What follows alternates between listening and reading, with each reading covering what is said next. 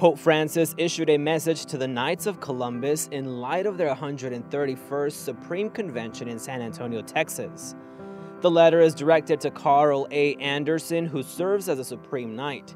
In it, the Pope expressed his appreciation for the, quote, ideals of faith and fraternity embodied by the order, its commitment to the Church's mission, and the many works of charity and evangelical witness. Pope Francis also highlighted the role the Knights of Columbus play in helping Catholics as, quote, protectors of creation, protectors of God's plan inscribed in nature, protectors of one another and of the environment.